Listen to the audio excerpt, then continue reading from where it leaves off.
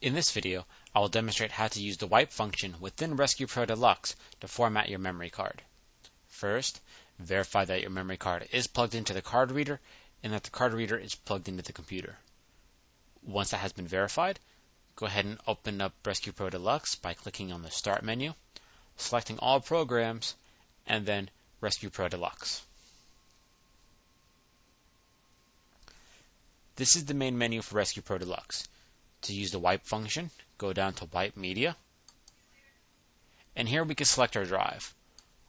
I'll go ahead and select my memory card, which is drive G, and then click Start.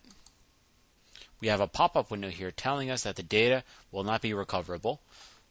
Verify that you do want to wipe your card, and then click Yes. And now it is wiping the card.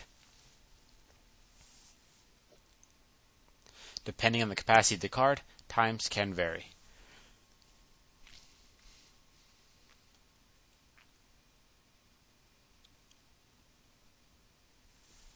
Alright, the wipe is complete. This is how you use the wipe function in RescuePRO Deluxe.